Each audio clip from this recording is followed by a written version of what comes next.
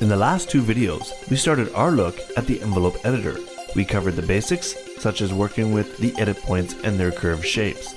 In this video, we'll continue our look at the editor, and more specifically, the various articulation editors in Ogun.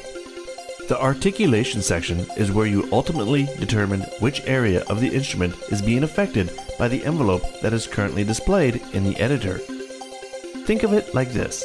The editor target menu will allow you to select which area you wish to apply an envelope curve to, for example, the master volume. Then from the second menu, the articulation part will determine exactly which aspect of the volume you wish to articulate. It could be something simple, such as an envelope to control the volume over time by using envelope articulation. Or it could be something more specific, such as key mapping, which will allow you to determine the different volumes for different keys on your MIDI controller.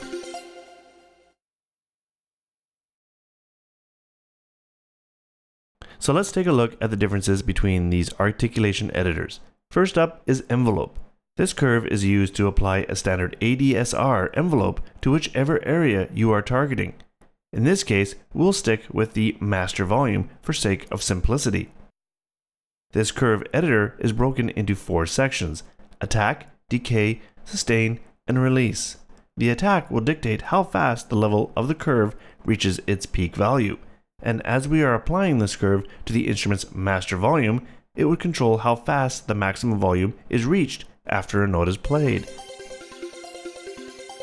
The benefit of being able to edit the attack in this editor is that you have control over the shape of the attack, whereas most ADSR envelopes have a fixed curve and allow you to set only the attack's length. It is possible, of course, in Ogun to set the attack as well, as this is the fundamental element of an attack curve. This is done by dragging left or right the attack curve's edit point. The attack scale control is used to scale the attack amount that is specified in the envelope editor. A value of 100% would produce no change to the attack time. Values higher than 100 would begin to apply a positive scaling to the attack time, whereas values less than 100 will apply negative scaling. Drag the same edit point up or down to set the maximum level of the curve. As mentioned, using this editor, you can control the shape of the attack curve. This can be done by adding or moving various edit points. Of course, you can also set the type of curve as we looked at in an earlier chapter. And don't forget that you can also use the tension points to tweak the curve shape. The next step is the curve decay. This is the length of time in the volume curve where the level is held at the attack's maximum level. As with the attack, you can adjust the length of the decay using the edit point. And of course, don't be afraid to create your own custom curve by adding and moving edit points.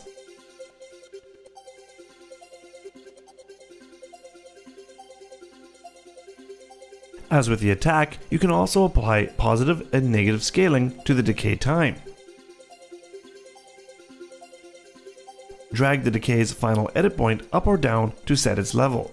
And again here, that would be the instrument's volume at this stage of the envelope. Use the sustain parameter to apply an offset to the decay's level.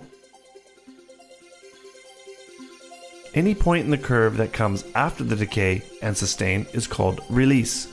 Release is the time after the note is released that the level falls to infinity. Use the edit points behind the sustain level to tweak the release curve.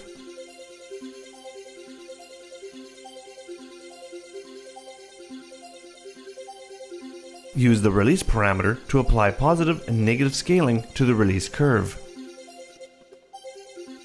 Click the tempo option to enable tempo edit mode. When in this mode, your edits will be based on measurements of the project's tempo. Use the scroll bar to scroll and zoom through the editor.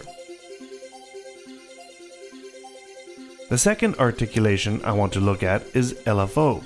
This allows you to add custom shape LFOs to a specific target. To access the editor, select LFO from the Articulator part menu. Most of the parameters you see in this editor are the same that we already looked at, with the exception of a few controls that manipulate various aspects of an LFO. Speed controls the frequency of the LFO.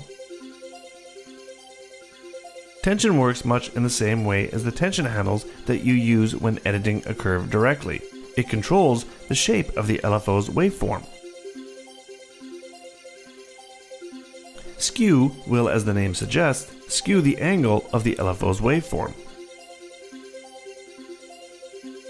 Pulse width alters the size of each pulse in the LFO's waveform. And of course, it is possible to edit the curves directly using edit points. So in this video, we took a look at editing the articulator parts, envelope, and LFO. In the next video, we'll take a look at some editing tools found in the envelope's editor option menu.